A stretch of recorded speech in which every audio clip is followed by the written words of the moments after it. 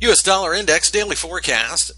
November 7th, FXEmpire.com. The dollar index pulled back during the course of the day on Thursday, as you can see, but did find 87 to be supportive. And that being the case, we bounced and we hit the 88 level. With that, looks like we're ready to continue to go higher. However, today is non-farm payroll Friday, so any pullback is what we're kind of hoping to see in order to go long, heading to the 90 level.